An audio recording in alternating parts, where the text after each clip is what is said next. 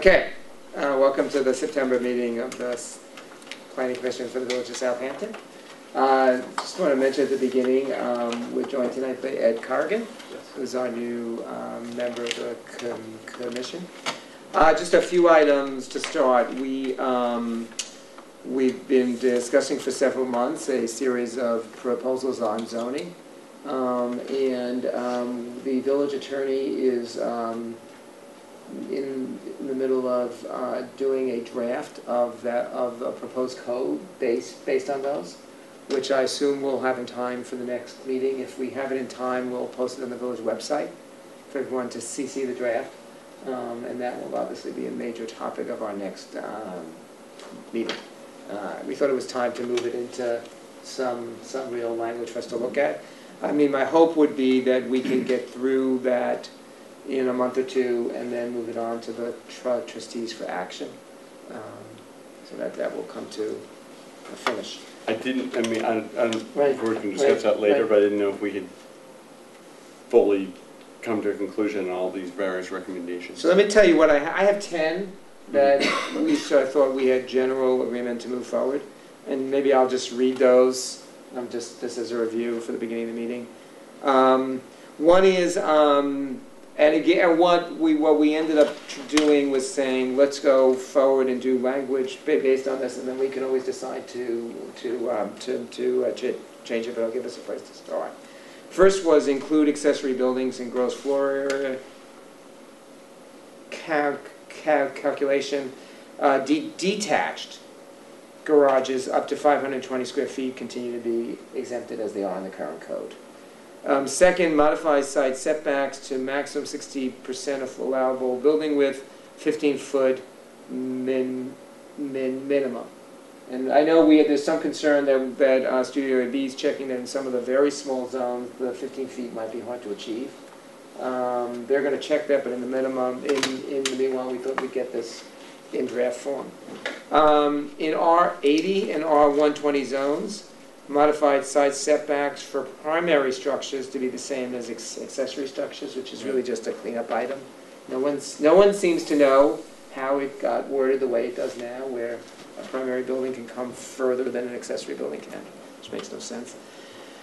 Fourth, require removal of cesspools and enhanced treatment of wastewater for all new construction and any renovation that increases the number of bedrooms. The reason for the number of bedrooms is, I think, as Mark pointed out, that's how the county looks at it. Right. So we thought we'd come into compliance. Number 5, lot coverage, replace current language with the requirement that 65% be vegetated. Studio AB did do some calculations, and they thought that was correct. That was the right percentage. 6, driveways must be constructed with permeable or porous materials. 7, any building permit must provide that all drainage be retained on site. 8, allow up to 25% relief from the pyramid law on side elevations for superior design with ARB approval. Maintaining privacy for neighboring property will be required. We spent some time with Glynis Barry from Studio AB. She thought 50% was too big an exemption, which is, I guess, the same thing we heard from the ARB members at the last meeting, the August meeting, yes. 9, limit flat roofs above 27 feet to 5% of the roof area. 10, require a certificate of appropriateness for demolition of any building constructed before 1940.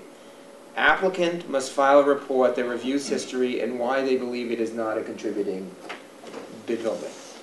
Then we also discussed the dark sky provision. We are waiting to get some sample language from other towns in terms of how they've done that. So that's the list. And I think all of them will no doubt have some conversation, but we thought we should probably get it into a little language so we can talk about it more specifically. I think to require the enhanced treatment for the new construction or major alterations puts us in a leadership position, in the certainly in the county and the state to require this. And I think that it's extremely important for Long Island, that this enhanced treatment protects, the water supply. Right.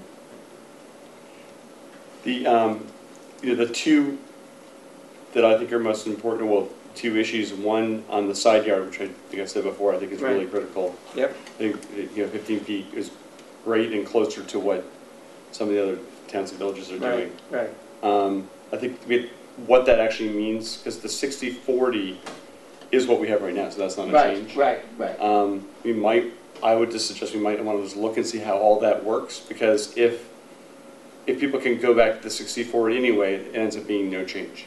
So it could easily end up being basically not a change. Right. So we want to, I just think from all the work we've done over the past months, the more I've looked at these new houses going in, it's really just the encroachment on neighbors and the reduction of kind of vegetation around the house. Right. And then the other thing I know that we had kind of talked about but never came up in a recommendation was front yards, because is still a problem in some of the properties. Right. I think and certainly it'd be great to have someone propose something. Well, the problem we've found is it's been very hard to come up with language that covers all the different circumstances. So you have some streets where people are building too far back, and it's disrupting the rhythm of the street. You have other streets where people are building too far forward. It's been very hard to find something that would, seems to cover everything. So, the suggestion I had heard was that it was an average of houses left and right. Like take 2 houses, 3 houses, but some number of houses, and then take that average. And then maybe you can give a band within that, so you can be plus or minus some amount of. Yeah, I agree that I think that the front yard on the smaller lots, our requirements are too stringent. On the smaller lots, currently, it sets the house, too far back, and then it forces the person or the developer to then try to cheat some other areas, and it's not. Well, the problem is that the regulation, as it stands, doesn't necessarily relate to the condition. It just has to do with the zone.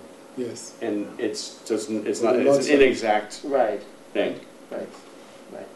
So those were the things that I had been that were kind of really critical, and a lot of the rest of this work I think is great. Well, come on. Yes. Participate here? Yes. Could you state your name? Oh, I'm sorry, I'll do that first, yes. Yes. My name is Bruce Bachman. I live on Halsey Neck Lane. I'm a resident of the village. I just want to... Thank you.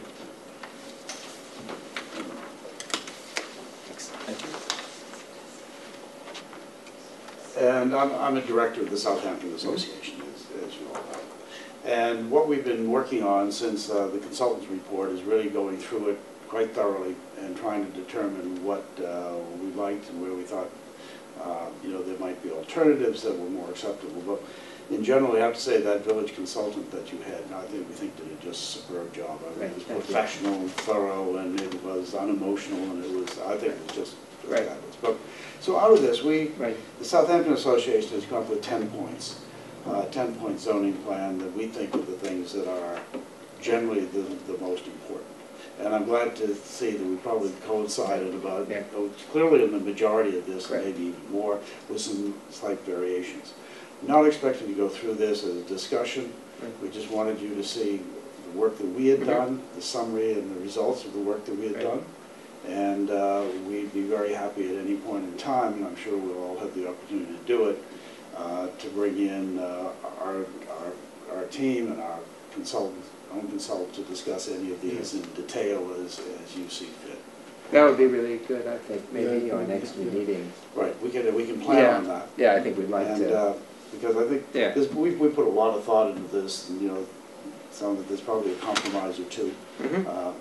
My own personal thing, I think the front yard and the side yard and the lot coverage are what I really be concerned about. Overriding everything, I think, in the future of this village is the water issue. Yes. And I don't think we should limit this to new construction. I think almost every house in the village should be required to upgrade their system over the course of a 5 to 8 year period. That would be absolutely. That's where I think we ought to go. And I'll tell you a story. I've got just so I understand some of the issues around that. I've got 5 septic systems on my property. And I wanted to upgrade one of them, and they wouldn't let me upgrade one of them unless I did all 5, which turned it into a very, very expensive proposition.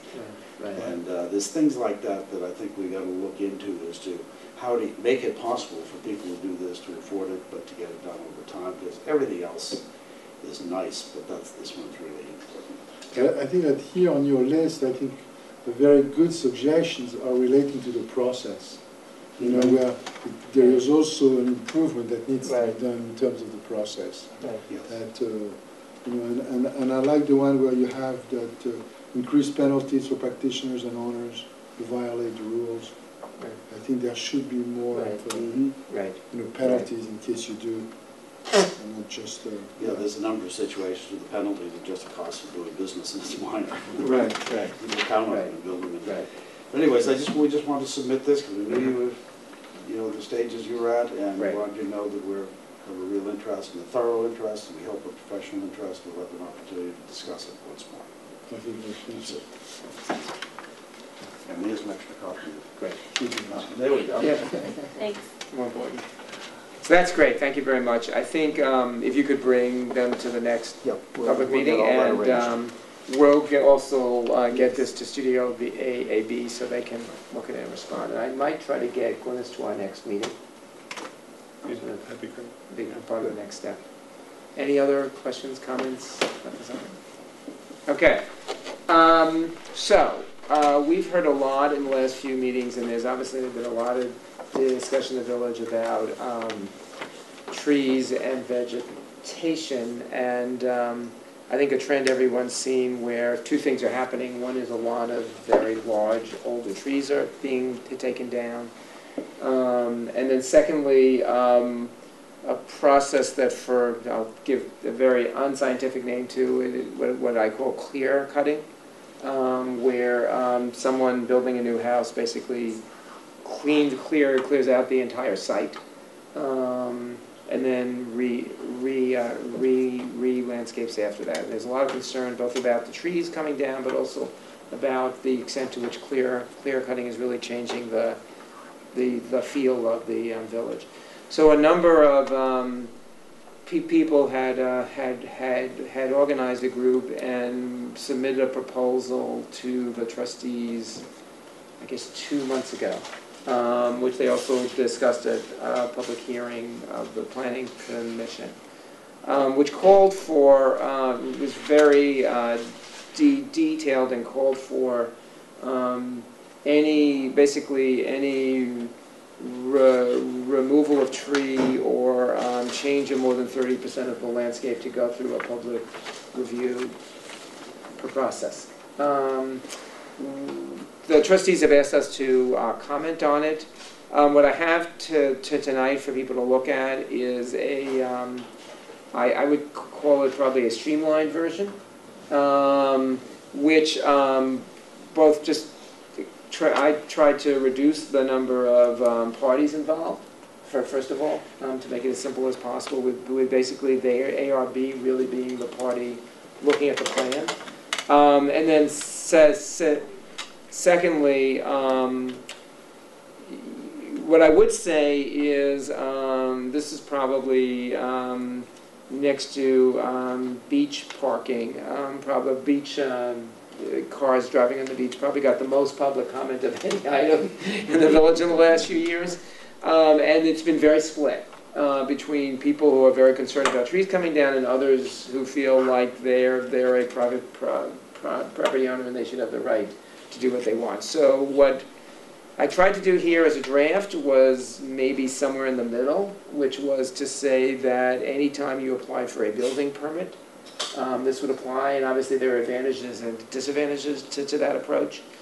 Basically what I've done here is said, when you're applying for a new building permit, number one, you cannot at that point remove any tree, any large caliber tree, or change more than 30% of the vegetation on the site without preparing a landscape plan and having it submitted to the building department, who would then forward it to the ARB, and you would be restricted from removing anything on the site until that was approved. But I think that's a great idea. So that's, so that's what the draft is here, and then we should talk about what we think makes sense. And then probably we have 4 different I think it's a great idea, but I think that what we should do, though, we should try to incorporate some standards for the landscaping plan, to make sure that the landscaping plans that are prepared, according to, let's say, by a licensed landscape architect or somebody who actually is more than just. Does the survey normally identify, or do they not necessarily identify landscape? No, they don't necessarily identify. They don't actually. Yeah. Right. Yeah. Yeah. The quality of what is proposed for the future landscaping needs to be done by, up to certain standards. Right. A couple of comments. One, I agree that whatever, and I agree it's a difficult issue because the person who wants to go in their backyard and cut down a diseased tree and not have to go through a permit process is totally understandable. And then the fact that we're losing entire lots with trees is also an issue. So the balance. But I do agree that if we could come up with something that's simple and easy to understand, will help. Right. And I was concerned that the initial draft, at least, was so complicated that it's going to be very hard to administer. There's copies here if anyone wants to look at it. But so that's, I think, going to be a little bit of the balance of how do you, obviously the concern is that someone would buy a house and then tear everything down before they applied for a building permit, and I guess that is possible. Although it costs money to take trees out, so it's not cheap to actually do that type. I think the problem would be if you're a builder, you're going to, and you have this law, you're going to say, okay, great, well, make sure we cut the trees down before we apply. So it's going to be difficult, and they're just difficult issues. I think we could possibly also incorporate, there's a program from the EPA that's called WaterSense that has certain standards with irrigation systems, that the irrigation systems need to be done in a certain way or designed in a certain way. And I think that's also something that maybe we could either mandate for properties over a certain size, or for when systems are over a certain size, that they be designed according to the WaterSense standards. Also, because it has an impact over the overall community, especially in the village proper, where people who use the water from the Suffolk County Water Authority for their irrigation system, they all come down at the same time, and there's a drop in pressure. The other thing I noticed as I was watching a lot that's close to my house as it was developed, and it had, trees this big on it.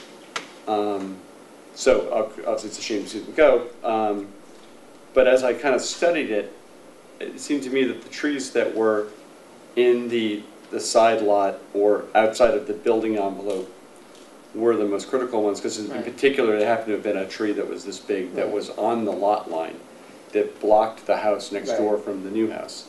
I'm sure the neighbors, and I know the neighbors are not happy that tree's gone. So it might be more beneficial to everyone if the ARB looked more strictly at, and I think they do already, at things that had a shielding effect versus, obviously if it's in the middle of your buildable area and you want to put a pool in, it's going to be a different condition. Yeah, I think we're just coming up to speed with everything. Certainly I love trees, so this is right up my alley. That's right, so we should definitely. Exactly. And as far as, landscape plans, certainly by a licensed landscape architect. Should be mandated. Because I'm not so sure that the ARB really have the expertise to really review it. So they need to be guided by a licensed professional or a knowledgeable person in the landscaping field to say, yes, these are indigenous species, yes, they're not going to create any issues, yes, this, and so forth. Absolutely. Done properly.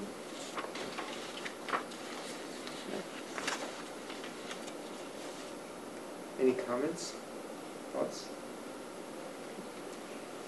I have just a question, do we have any other draft text from, from other municipalities that we've been able to look at? They had, and I can get that around, so they had provided some draft text from, I think it was the Village of Muddentown and Roslyn Harbor, I think it was. Those texts were, very much what they use as the model for what they did draft, which in both cases does provide any time you tear down a large tree or disturb vegetation, you have to go through a process. I think, my concern is that in both those cases, those are villages where the amount of construction and activity is considerably less than here. So in Muddentown, for example, which I think is maybe 100 homes, 150 homes, it's a lot easier for someone to do that. I think given my, one of the biggest concerns I had is given the volume of what's happening here, how do we get a process that's actually manageable? But yes, though they have, and I can get those around. So they're both very specific, and they both certainly provide for any time that you were to take down a tree or change and make a significant change in vegetation. You have to, in both cases, apply to the building department. And are we addressing any possible restriction on the height of the privets along the street? Well, this one is much more tied to this particular provision is really about what you need to comply with before you take something out. It's much less about what you put in. So this is a provision to control your ability to actually remove things from a site. And there's obviously a lot of other, there's currently some, and we can certainly add, there's other parts of the text, of the zoning text that talk about what you can put in, and that's under the mandate of the ARB now. So, but this is really much more about your ability to remove things from a site. But I think we should open the discussion to possibly limiting the height of the hedges on the street. I mean, it has an impact on the streetscape, on everybody who drives, who walks around. I mean, personally, I think 8 feet provides you privacy. 10 feet is more, but when you have like 14-foot high hedges, so it only creates a shadow on the street, prevents any growth on the street. Right. There's no real purpose. Right. So, sorry. Yeah, I think that, I don't know if there are that many conditions like that. Right, but they are. Right. So I think if people could go through this, and we'd like to try to begin to send something back to the trustees. Unfortunately, hearing a lot about this. I guess from privacy standpoint, though, about screening. Right. I enjoy when there's a beautiful streetscape and the property is opened up and we have those vistas across there. But in the other side of it, certainly the neighborhood that we live in, the community that we live in, and we all thrive in, a lot of people enjoy and love their privacy. Right. So, I think there's a balancing act if we start imposing. But privacy, but I think that 8 feet, let's say, then it's privacy. But once you start to have like cypresses that are like 14 feet high. And Mark, are you just talking about along the street? Along the street, just along the street. So not on the other borders of the lot? No, not the borders of the lot. The borders, that's... Yeah. But it's really just along the street, because the street is what everybody enjoys and we want. Right. Yeah. So that's the idea. Yeah. I mean, I think this is going to be an interesting balance. So how do you balance people's ability to do what they want on their lots and not have them have to go through a process every time, but at the same time, cover things that, I think on a lot of streets people are, there's two different things going on. As we talked about, we're seeing basically now is really standard operating procedure with new houses being built, people just taking everything out in the lot. Yes. And that is a dramatic impact on the street. And then the second thing that's been happening is people have been taking down very large trees. And that's, I think a lot of people have been reacting to on a lot of older streets, where suddenly very, very large trees are coming down. I mean, I actually personally don't have as much of an issue with the height of the hedge or whatever the thing is, but I do think that, you know, the species sometimes of what's being put in is not always great. I'm not sure you can legislate that, but Right. maybe if there was even recommendations as to desirable local species, Right, or species right. that are hardy. Right, right, right. Yes? I guess, because what you're concerned about on the street front, I know there's a number of houses where they put in a bigger house next to it, and then they put in the 14, 18-foot trees between the two houses, which is the reverse of the privacy issue. Right. But there's nothing more depressing than that suddenly finding 15 feet away from you is this big green wall, and it's usually on the south side of your property. Right. So it removes the sun Exactly. from half your Right. property. I think it's just as important as the streetscape. Right, Exactly. No, I If you're think it's talking something about it, that should be done. right. Because the streetscape and the side, absolutely.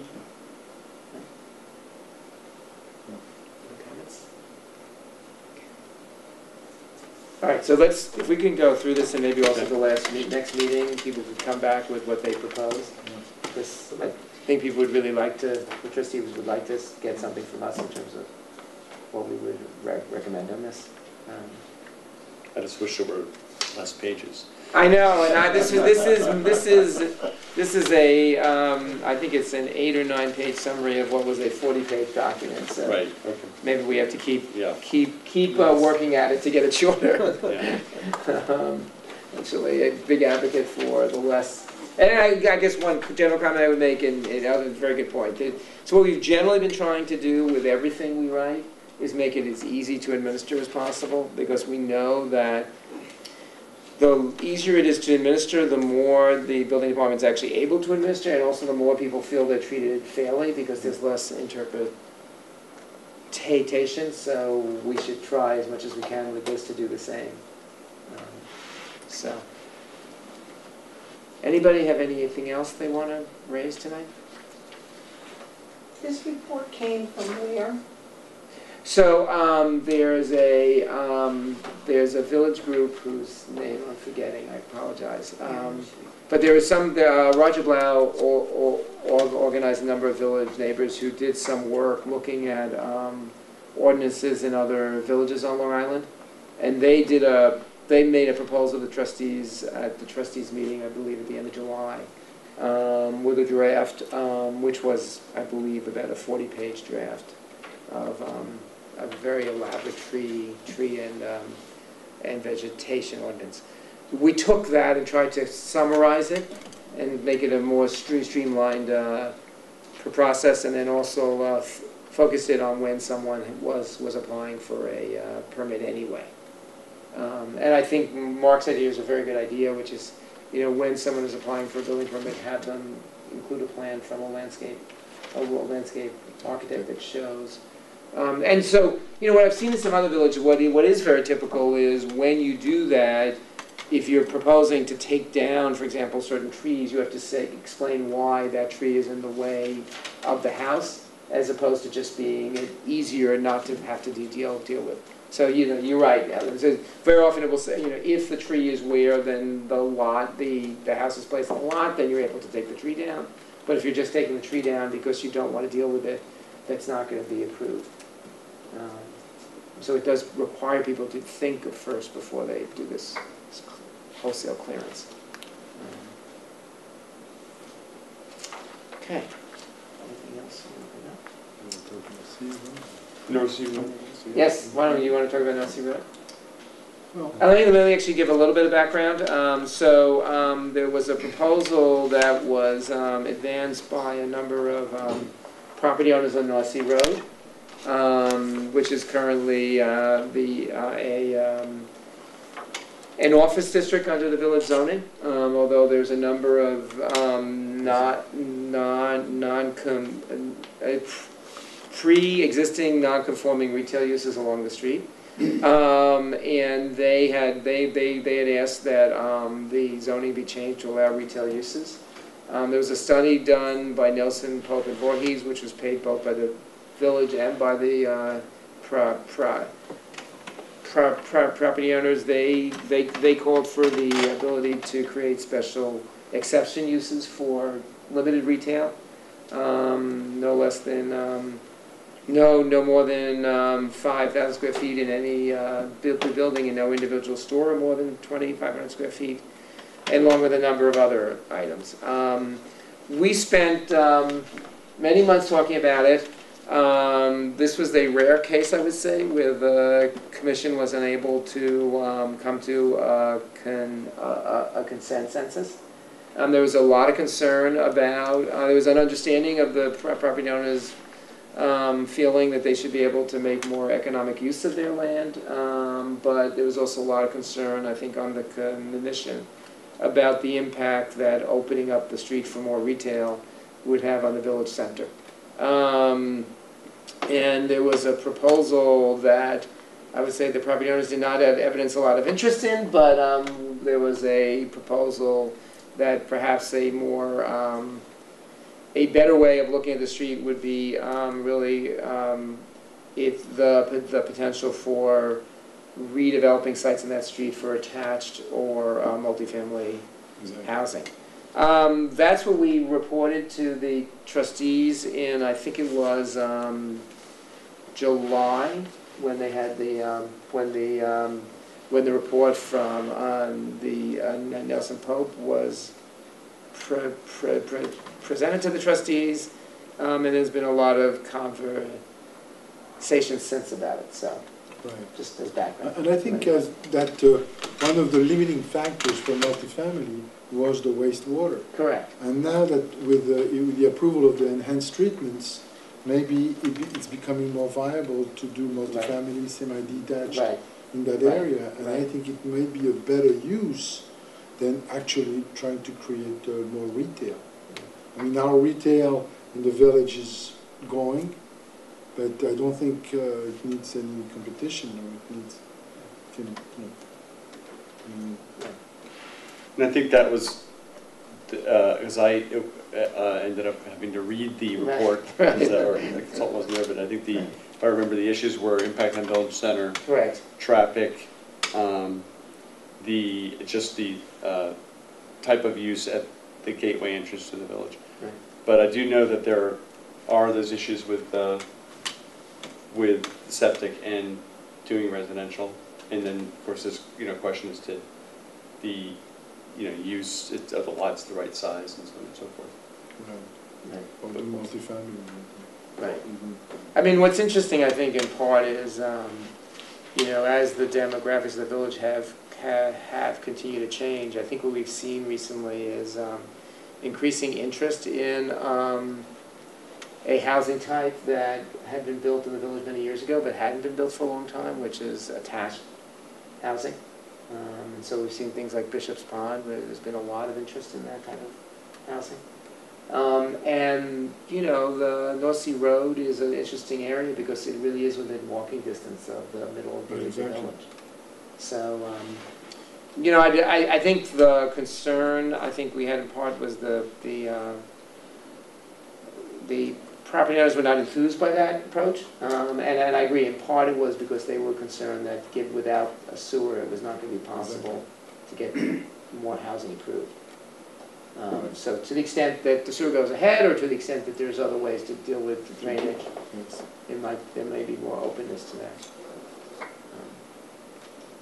So, I think something we're going to keep watching. Right. The other thing I should mention, just as an aside, is a project that seems to refuse to die. Tuckahoe Center, which we thought was gone. The Planning Commission took a very strong stand. We both wrote a letter to the Suffolk County Planning Commission and testified at their hearings. We were, I think, reasonably pleased when the Planning Commission recommended against the town approving the application for a change in zone. It is one of the more interesting applications I've seen because new buildings continue to be built, including in the last 6 months, along County Road 39 in compliance with highway zoning. So usually when you ask for change in zone, you have to show that you can't use the current zoning. And they continued in in their application last month, they've said once again that the current zoning doesn't work, which, given the building is being built maybe 200 yards from there, is a little hard to understand, but be that as it may, they have applied again. And the town has moved their application forward to the County Planning Commission again. And I believe October 5th is the hearing. I doubt there'll be a vote taken at that hearing. They tend to, act over time. But just so everyone's aware of it, I think we'll probably, once again, remind the county why we think it's a bad idea to create a major shopping center, that street has a lot of use by village residents. They had one, again, I would say, one of the reasons it did not go through last time is they had one of the more, they had a traffic report which their own consultant, before he was muzzled, said made absolutely no sense to him. That somehow the cars all disappeared when they went into the shopping center and never came out. Again, I think we're going to make a strong stand that we don't think it's an appropriate addition to the highway. So, can I ask a question? Yeah. I read in the newspaper about this, and it said something about they didn't consider it a new application, they considered it a variation of an old one. Yes, and that made a difference as to how you could deal with it? Well, I think, so there is a provision in the way it doesn't affect things in the village, but it does affect the town. Any change in zone in the town needs to be approved by the planning commission. Certain changes require what's called a supermajority at the planning commission to approve, which they were unable to get last time. The developer of the shopping center has both raised issues about the ability of some of the members of the planning commission to vote. He's claiming there's conflicts of interest in the planning commission, but beyond that, there's some talk that they think maybe it doesn't really require a super majority. Okay. I think there's 5 members of the planning commission. So that's a big deal, how yes. The technicality. Correct, it is. Okay. Yeah, I think it would also have a terrible impact on traffic. Right. People would then start to go through the village. There's no other way. I mean, if you were going to change the zoning on the highway to allow this, if for some reason you wanted to do that, this seems like an odd site to do it. I mean, you'd want to do it on a site where the traffic impact could be fairly contained within the site. Right. This site actually very much does not have that aspect. The site is at a corner. It's a difficult corner now, and would no doubt become a much more difficult corner at that time. And the traffic would clearly spill over onto the side street. So even if you wanted to change the zoning, it's hard to imagine this would be the site you'd pick. But what's really sort of, to me, has been always sort of very hard to understand about it is the current zoning is working. People are still building and making major investments using the current zoning. So, just to compare it to North Sea Road, where the argument they're making, which at least is a fair argument, is no one's really done anything on North Sea Road because they found it very hard to use the current zoning, and so there hasn't been major investment on North Sea Road in many years. You can't say that on the highway. I mean, there's literally projects now under construction on the highway. So it has not been a case where the zoning has stopped construction from happening. So, anything else?